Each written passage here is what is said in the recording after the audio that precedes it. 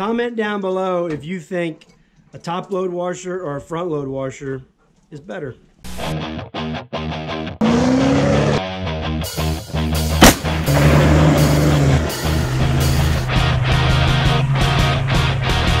The majority of people that watch my channel are not subscribed. Do me a favor, hit the subscribe button, hit the notification bell so you know when I post new videos, and hit that thumbs up. Welcome to Texas Beard Adventures. I'm Brad Harrell, your host, and today we're installing a Speed Queen washing machine. Ain't that right, Lily?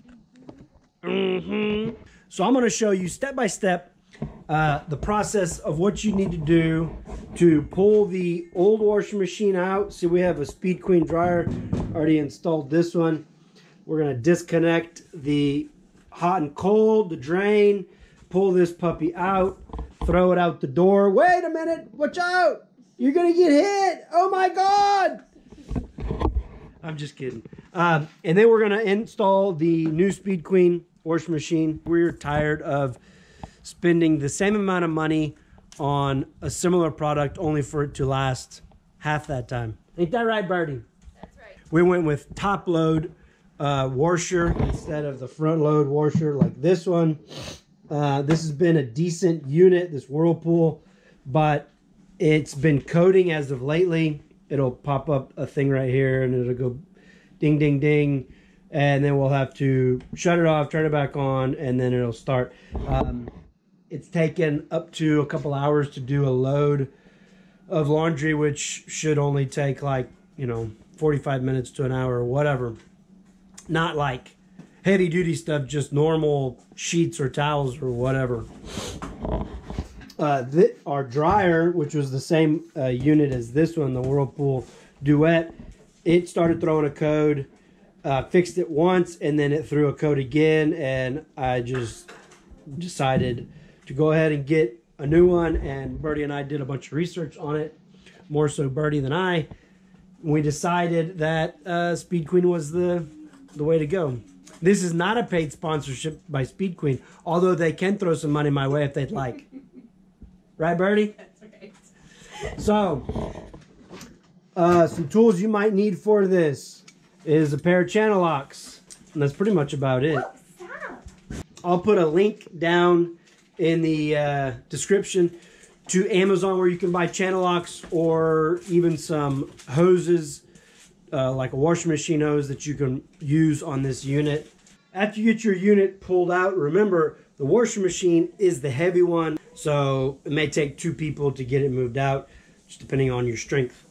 Go ahead and shut your hot and cold water off. These are the new style washing machine box and all that. You may have this style, which is like the old style washing machine box with this big handle on it.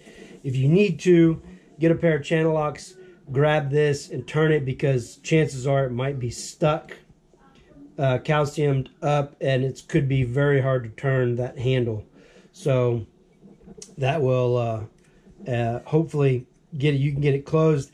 If not, you may have to go out to the street and shut the water meter off, or the well, depending on where you live. Step number 1, make sure to unplug your unit. As I've already started on everything.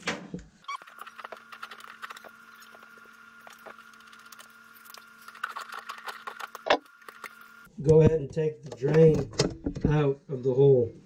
Birdie's over here talking smack. I implore you to try to get the washing machine out by yourself. Well, I did the dryer. The dryer's like... Go me. I mean, the dryer was good. Oh, so you're going to belittle me, huh? Especially for a female. Here we go. Hashtag me too. Get a helper to get the old unit out and the new unit in. Right, Birdie? Am I the old unit or the new unit? You're the helper. Oh, okay, just clarify. And the prettiest one in all the land.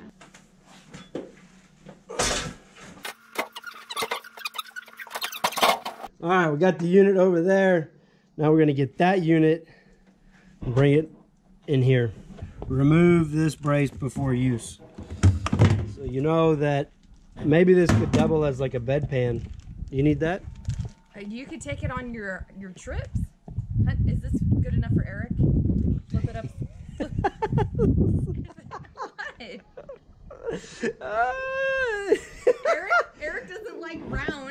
Oh. Be elongated. Man, she's burning on Eric right now. I'm burning on Eric. Woo! For reals. Go ahead and install the hot and cold hoses onto the washing machine. Doesn't matter which one goes to which.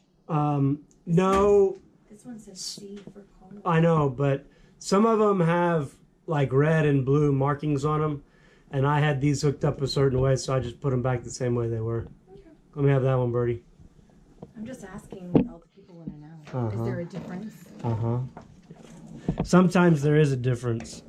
How do you know? What is? Because it'll say H or C on it, or it'll have red or blue. In the cords though, or no? In the cord or Yeah. the hose? Either. I think there's certain, like, the rubber makeup may be different on some of them. Oh, that's what I was wondering. So if it has identification for one or the other, then I would definitely go by the recommendation of the manufacturer. Don't just go by what I'm saying. That's right. Because she never does. That's right. Snug them up a little bit. Not too terribly much, because it does have a gasket. You can cut the gasket.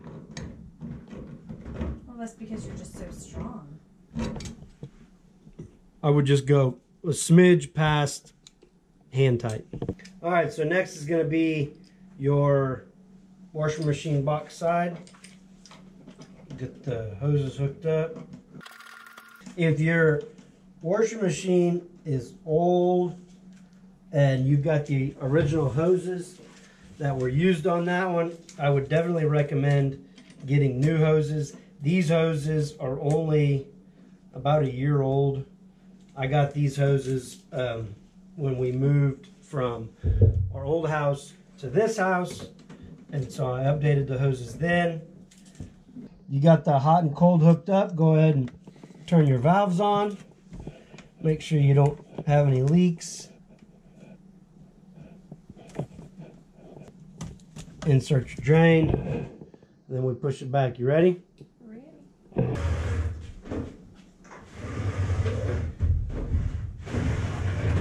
Wow.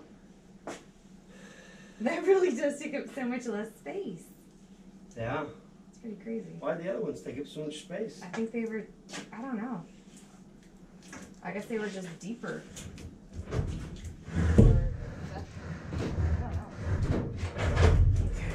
So what we're going to do now is we're going to tilt it back so we can put these rubber grommets on. Can you help me? Mm-hmm. So this rubber grommet goes on the feet. See, it's got a little deal in the middle. It slides on that and just pushes up on there. Do the other three. Whoa, don't push it too far back. I want them to zine up. Alright, so I've got a couple gallons worth of water here, and you're supposed to fill the drum with a little bit of water before you plug it in and start a cycle. Now that you got everything hooked up and if you have checked for leaks, go ahead and plug it in. Okay, and we're going to run one complete cycle empty. So it's ready to go.